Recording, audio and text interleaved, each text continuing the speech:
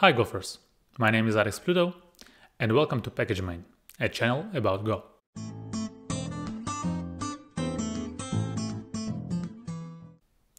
In this video, we'll be building a TCP Chat server using Go, which enables clients to communicate with each other. In this live coding session, we'll be using Go.NET package, as well as we'll be working with goroutines and channels. Let's refresh our knowledge of what TCP is. TCP, or Transmission Control Protocol, is a major protocol of the Internet. It sits above the network layer and provides transport mechanism for application layer protocols such as HTTP, SMTP, IRC, etc. Let's review the functionality of our chat. Once the client connects to the server, it can use the following commands to talk to it. Let's review these commands. So they all start with slash. So /nick name would set a name of the user. /join name would join a room or create a new room if it doesn't exist. /rooms will just print all the rooms available. /message will broadcast message to all members of the room. And /quit will just disconnect from the chat server. Our application will consist of the following parts, which we'll later define as types. So the first one is client, which will hold a name of the user, current connection, current room. Then we have a room type, which will hold the list of the members of the room. Then we'll have command, which means actually the command from the client to the server, such as join, nick, and all our commands from the list. Then we'll have a centralized server, which will be responsible for processing the incoming commands, as well as storing rooms and clients. And we have a TCP server on top of that to accept incoming connections. So let's start by defining all the types I just mentioned. So let's start with command type.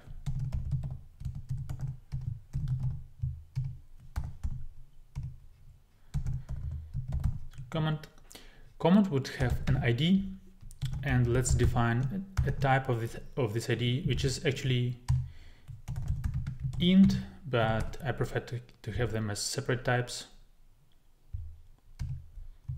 Now let's define all possible commands here. So we'll have a list of constants.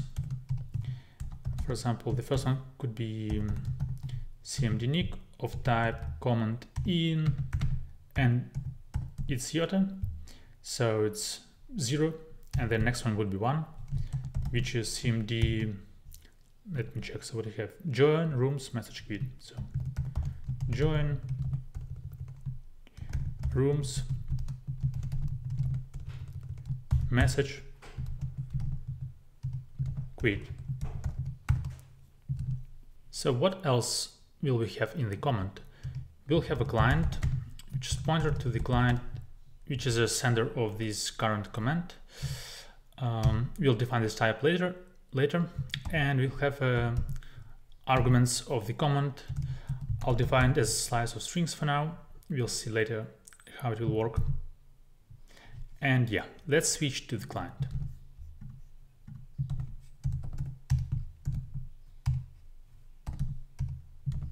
Our client will be responsible for keeping the information about user, such as name, current TCP connection, and current room. So let's define these properties. So the first one would be connection, net other, then the name, or as we call it, nick, so string. Then we'll have current room, which will be a point to a room, which can be nil by default when user didn't join any room. So we'll need to define this type later. And another thing I'll add is commands, which will be a send-only channel of type command. That's where all commands will go, and then they will be later sent to the server. But it's not command ID, it's just command. Now let's define our room type.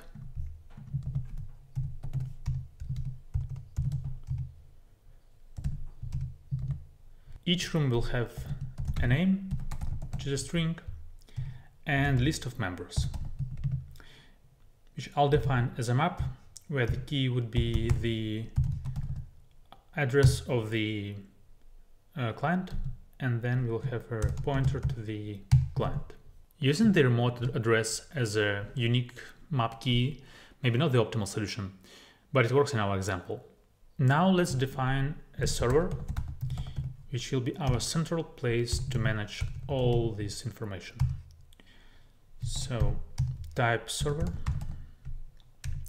Our server will store a list of rooms, which should be a map, key string, which is the name of the room, and pointer to the room. As well, it will have a single channel comments.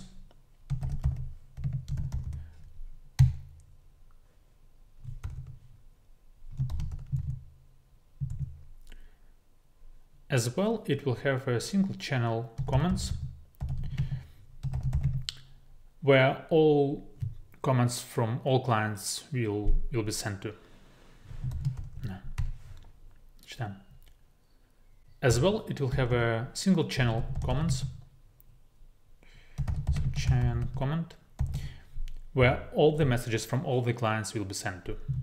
And let's write a small helper function to initialize new server. So new server will return the pointer to the server, and we need to initialize maps and channels. So make this map and comments make this. So we defined all our skeletons of this program, and now let's build the TCP server itself. Let's create a main.go file, package main, but we used chat before. So yeah, actually we need to go back to all of this and change this to main, so it will be executable. Right, room server.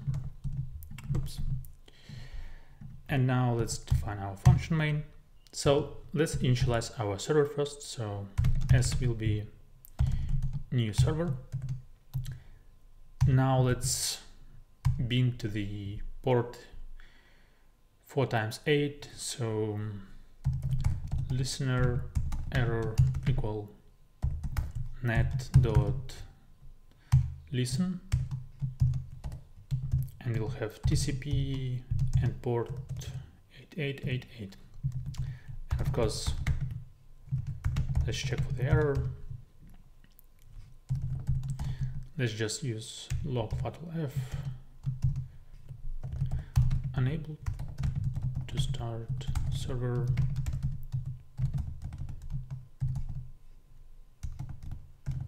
error. And we need to close our listener at the end. So listener close. And let's print some log message. So log printf started server on 4x8. Now we'll start an endless loop for accepting incoming connection.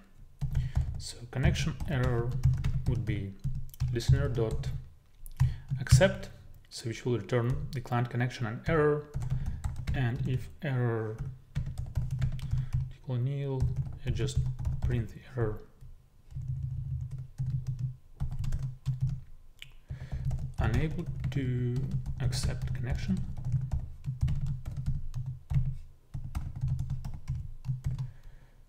And in this case, let's just continue. So we don't quit, we just accept the next connection. And once client has connected, we should initialize the client, create the new client type. As well, we should start reading for the client messages. So I'll add a new function to our server instance called new client, where we'll pass the connection. And this will be a blocking function, so I'll do this as goroutine. Now we need to implement the new client. So let's go to our server. Let's add a new server function, new client, with connection. So net connection. And let's print some message first.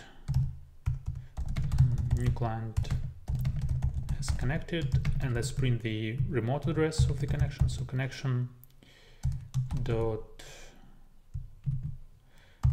remote address dot string, And let's initialize the client. Set a pointer to the client type. So we have connection as connection. Then nick, since we don't have username yet, we do it as anonymous. What else did we have in the client? We had room, which is nil, so we don't need to initialize this, and the send only channel for the commands. And here we will pass the channel from the server object, so server.commands. So commands will go from the client to the server using this channel, as channels are reference types. So we do this. Oops. Right, it was a mistake here. Connection is not net, it's net.connection. And after we initialized our client, we should start reading for the messages here. So it will be blocking for loop. And let's define it under the client type. So I'll go back to the client and I'll create new function read input. It should be a blocking function, but it's not a problem for us because in the server, now it's Mango, we call it as goroutines. So new client will be blocking as well as read input will be blocking, but each client will have a separate goroutine. So here we'll have an endless loop, and let's get the message and error from the connection. The messages will be separated by lines. So what we can do, we can have buffer new reader from the client connection, and then we can read string, as I remember, by /n. And yeah, it's a byte, so we can do like this. Let's check. So if error not nil, let's just quit from this function. We can log a message here, but it means that probably something happened with connection. Probably connection was closed and we don't want to continue. So our message is string. What we want to do here is we want to remove all the new lines from this message. So we can do strings dot trim, I pass message, and we can do /r/n here. Now, in order to build the specific command, we need to parse it from the message. And what we can do, we can define arguments as, we can split the string by strings, split message and split by the space. And the first element of this slice would be our command. So our command is, and let's remove any spaces if there. So trim space from the arguments, the first element. And now we can see, we can check what the command client sent. So switch cmd, and here we'll define all our commands we had in the list before. So the first one would be nick. So as I remember, join the room, list of the room, send a message to the room, quit, and default we need to probably throw some error or even tell user that this command is not supported. We will add a function to our client, probably error, where we can send any error. So errors, new, it's actually, we need fmt error f unknown command and cmd. So we don't know this command. Now let's code this function. So it will be under client type error. And here we would need to write the message to our client. And we can do this by using the write function of the connection, which accepts bytes. So we can transform error to bytes, or sorry, string to bytes. Let's do something like error, and let's add /n. Let's also write a similar function, but for normal messages. So message would be string, and we'll write message here. And for example, normal messages will start with this sign. Our client won't process the messages. It will send the comments to the server, and server will do the rest. So what we need to do is, for each comment here, we need to send a message to the comments channel under our client type. And then it will be processed by the server. So in case of Nick, we can do C comments, and we will send a comment. ID will be cmd Nick. So what we defined before, C will be, sorry, client will be C, and we send a list of arguments as here.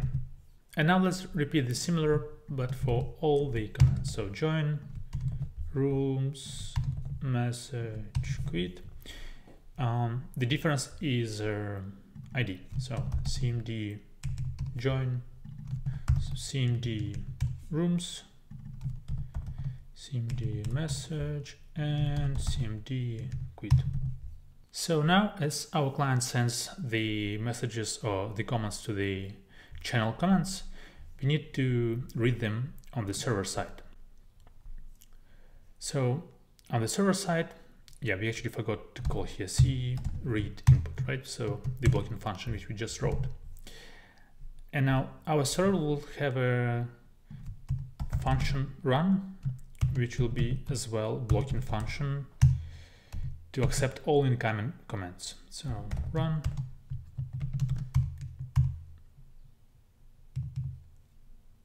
and here we'll read any incoming comments. So for cmd range over s comments,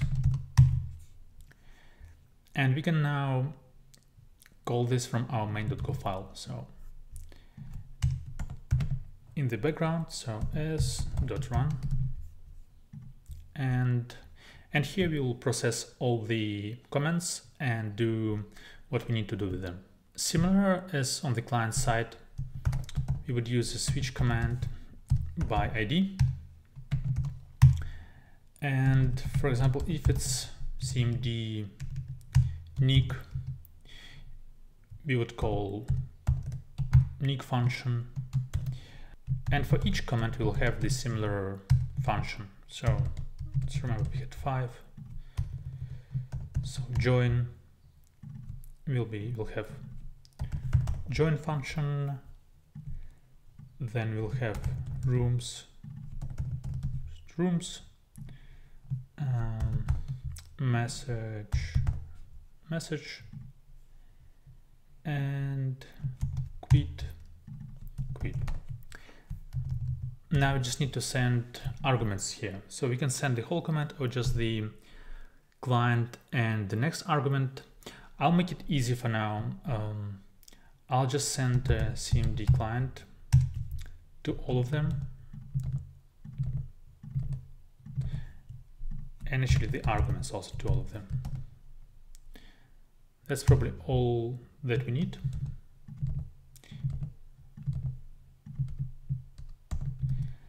Now what's left is to define all of the functions and write the business logic.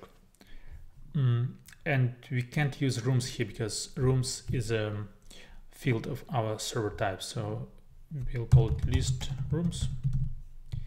And let's start with Nick. So under this server, we have a Nick function.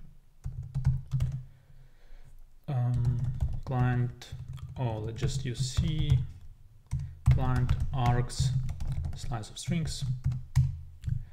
Let's just copy paste it. So we have 1, 2, 3, 4, 5. Join, list rooms, message, quit.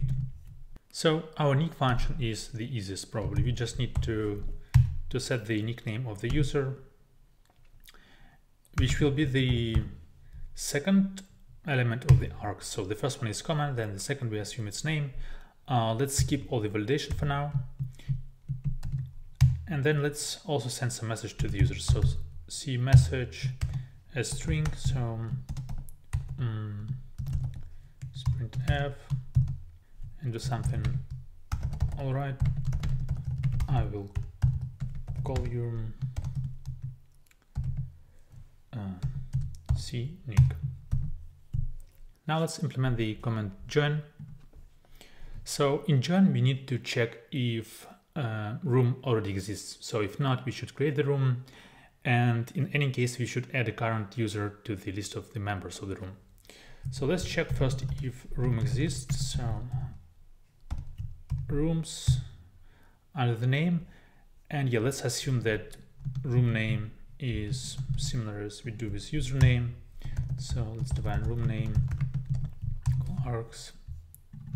So let's check, and if it doesn't exist, let's create it.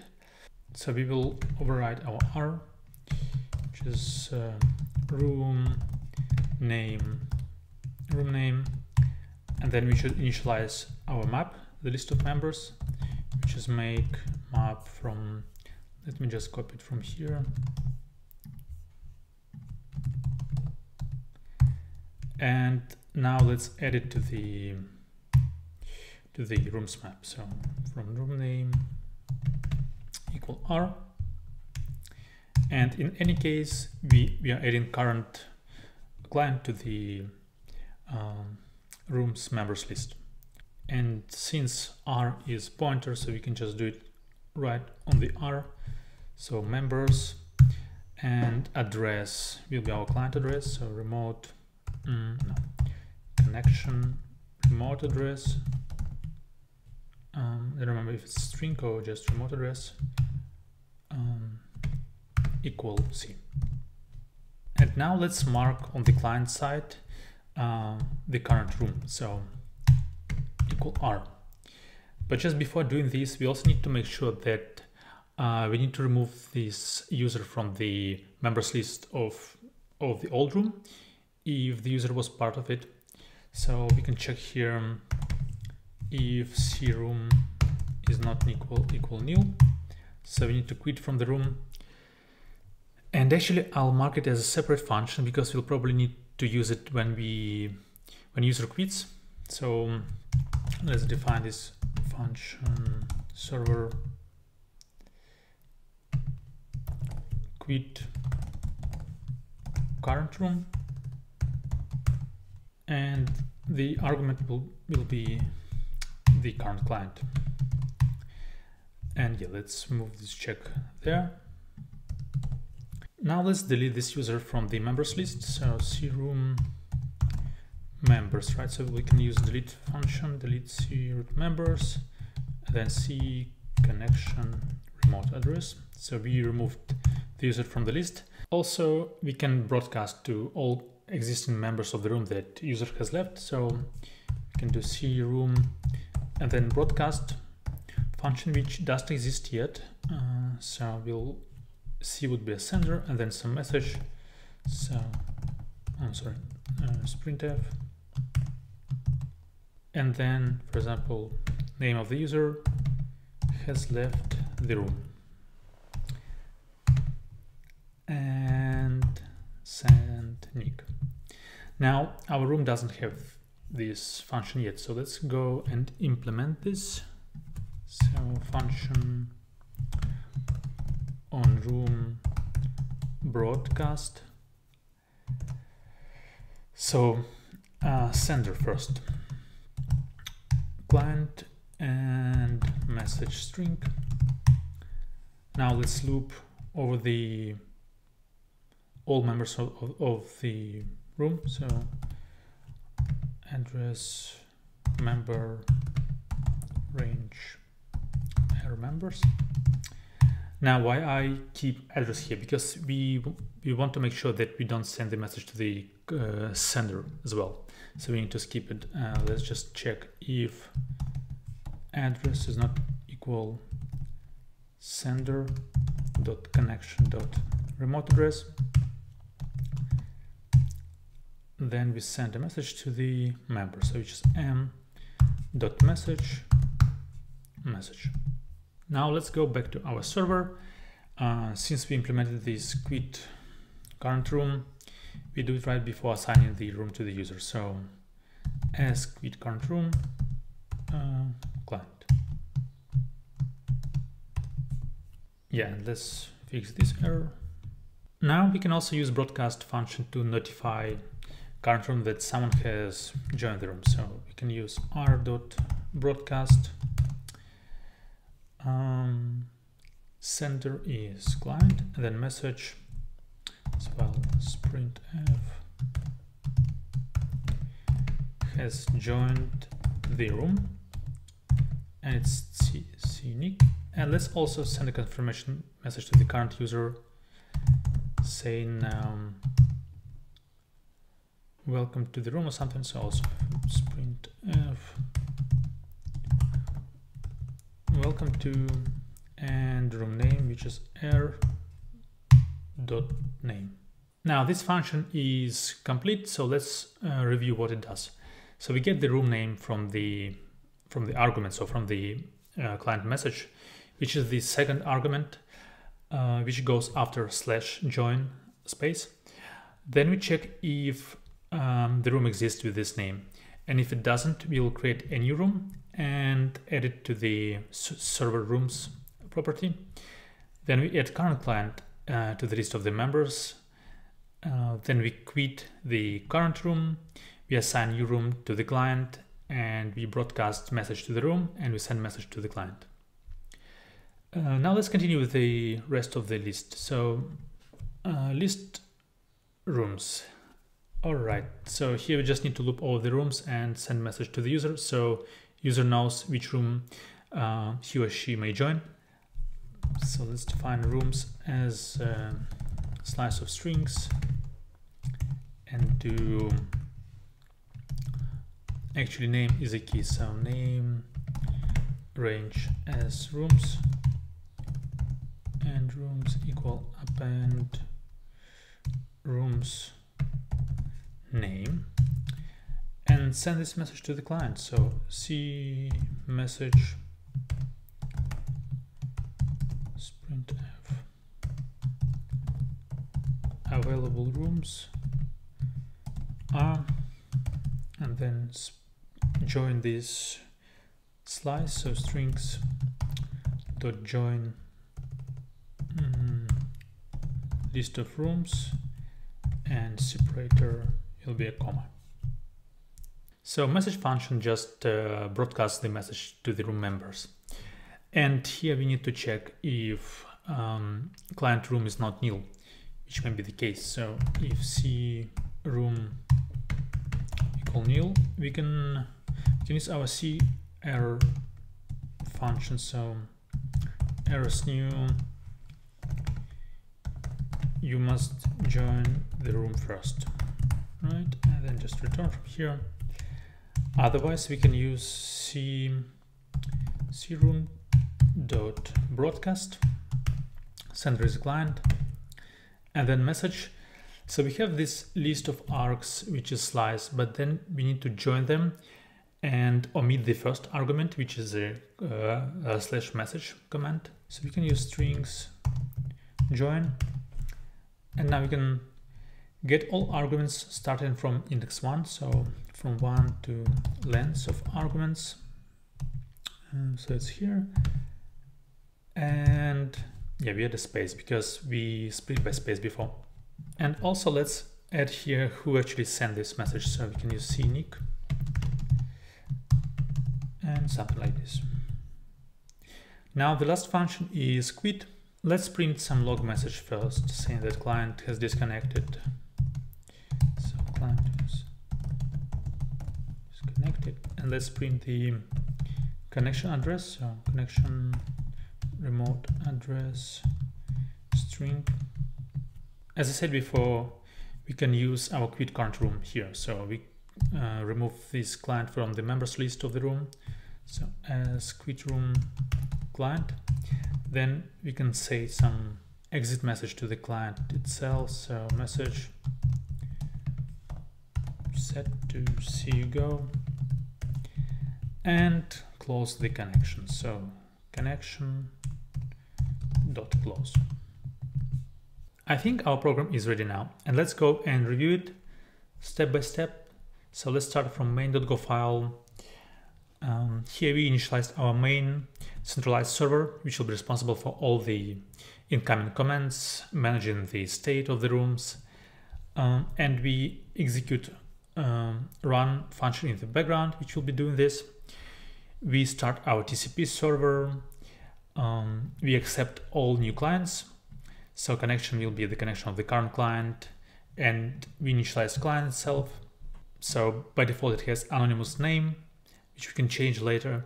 Comments will be a channel that will be used to send comments from the client to the server, and read input function, also blocking function with endless loop, which reads the input of the user, then parses the input, gets the comment name, and if it found available comment, it will just send a message to the channel.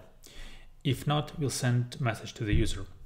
Now, when messages are sent to this comments channel, they'll be received by the run function. So here's a blocking loop to get all the comments, and depends on the comment ID, execute them. So we can change the nickname, which will set a just name, and we'll send something to user.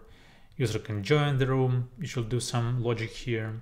We can list the rooms, send message to the current room, and quit the chat. Now it's time to build it, test it, and see how it works. So I have 3 tabs open here. The first one will be using for the server itself to run it.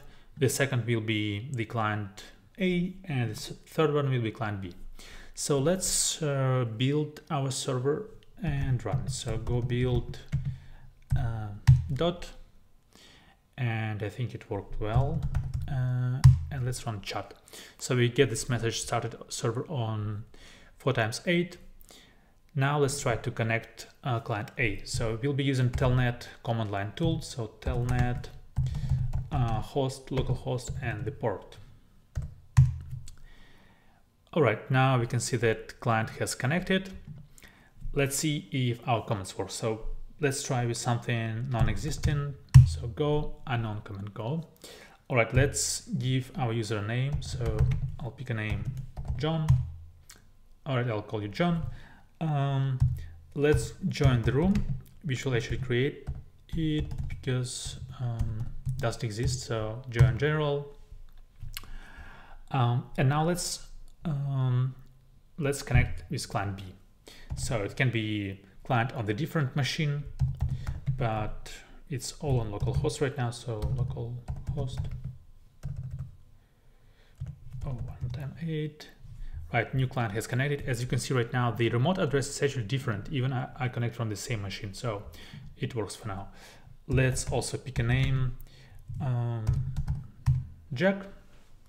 And now, for example, I want to know which rooms do we have. So I'll call the rooms, and right, we'll have a general room. So I can join general. As you can see here, it says Jack has joined the room. And now let's send a message to the room. Hi, Ron. And yeah, John received the message from Jack. There can be more people here. All right, Jack doesn't want to chat anymore, so I'll just quit. Jack has left the room. Client has disconnected. And we can do here as well. I would like to highlight that this program is not final yet. It misses a lot of very important items. And I did this intentionally so the video doesn't become too long. The first one is the validation of the message body, such as validation of the body size, arguments, comments. We made some shortcuts here. The second one is state. Our current server is stateless, meaning if it shuts down, all connections will be closed. It can also be accommodated with a graceful shutdown. Feel free to submit a pull request with improvements of this chat server. I'll leave the link to the repository in the description of the video. I hope it was interesting and helpful, and see you later.